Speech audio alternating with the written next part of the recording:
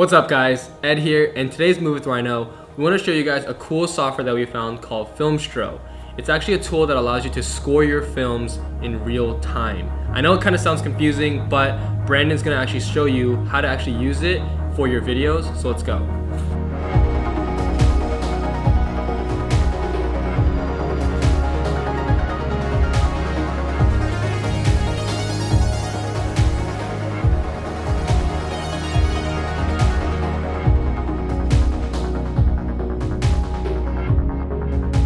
Alright, so what is Filmstro? Filmstro is a really awesome tool and software that allows you to live score your films. I want to show you what it looks like. Okay, so this is what Filmstro looks like when you open it up. There are two ways to download it. You can either download a standalone application, or what's really nice is you can download it for either Premiere or Final Cut, and we'll dive into that in just a moment. Right over here, we have a bunch of different tabs. So we'll go for music genre, and let's see what they have for cinematic. So we can go through, and there is a ton of songs, which is really cool. You have lots of different options for whatever your project looks like. So let's go ahead and play with what this sounds like right off the bat.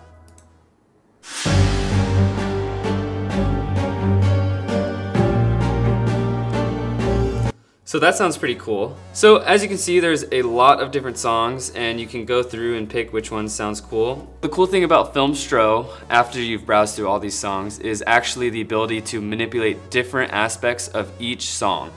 Kind of like you're customizing each song to your liking or your project. So right off the bat, you can see here, you have momentum, depth, and power. And the way that you can adjust these is just by sliding left and right, and it basically will change it. So let's go ahead and give it a listen and see how it changes when you slide the sliders.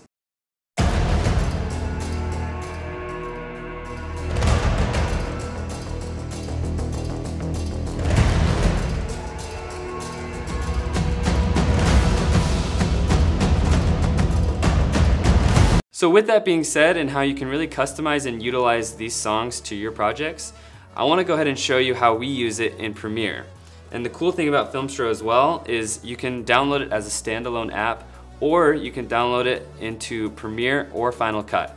And we personally here at Rhino use Premiere, so let's go ahead and dive into it and show you what that looks like. We have a sequence that we shot a couple months ago with Lytra, and we want to rescore it. I'm in Premiere right now, and this is my sequence that I want to score. So it's really easy. What you do, you can actually download from the website, Filmstro, and basically what you'll see is extensions, and you go Filmstro, and it'll pop up right here.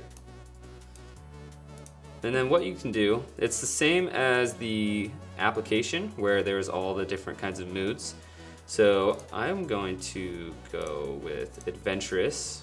So each song has different tags, and for this specific sequence, we were out in the desert, and so I feel like Dust Country and Outback would be kind of a cool song. Let's see what it sounds like.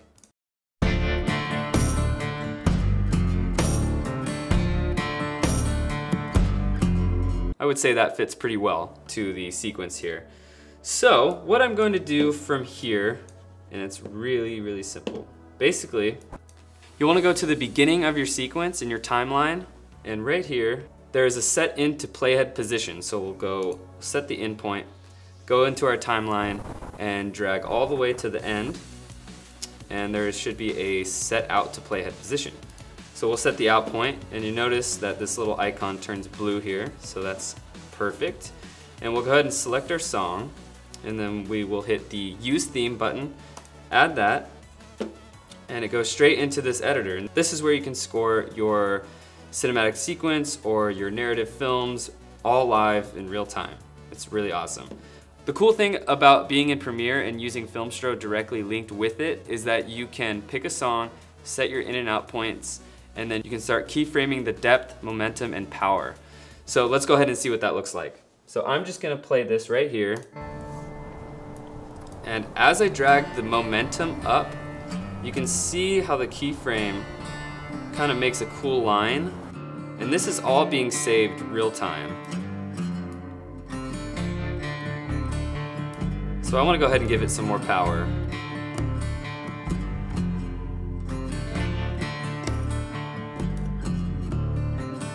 At any point you can go back and change those keyframes and customize it how you like if you may have messed up during real time, and it's really nice because you can finesse it.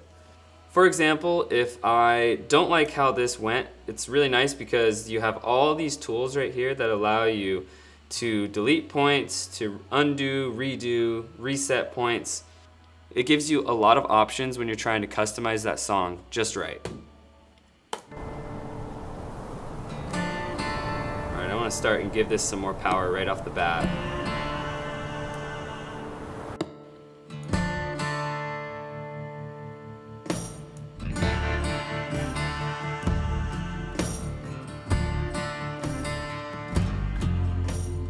Start picking up the momentum here. Can you bring the depth down a little bit?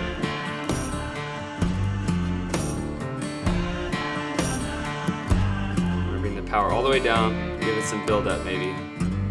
Yeah.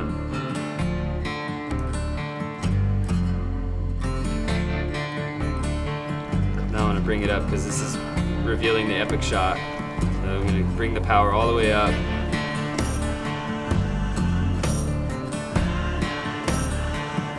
In that case, I was focusing just on power towards the end, but I want to bring all of the aspects up, and what's really cool is all I have to do is slide to the point where I want to start ramping up, and then it just changes in real time.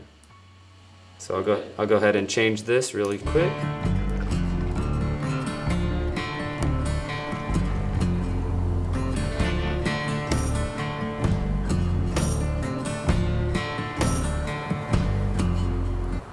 I hope you guys enjoyed that little tutorial showing you all about Filmstro.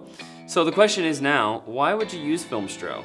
Well, right off the bat, if you can't afford a composer, this is a great alternative to that because it gives you a lot of flexibility and control with the library that they have already. If you guys want to learn a little bit more about Filmstro, we'll drop a link below. You guys can go check out their website. They do some cool stuff. Download it, they have a free trial. You can mess with it all you'd like. If you guys have any questions, please feel free to leave a comment down below, like and subscribe, and we'll see you guys in the next one.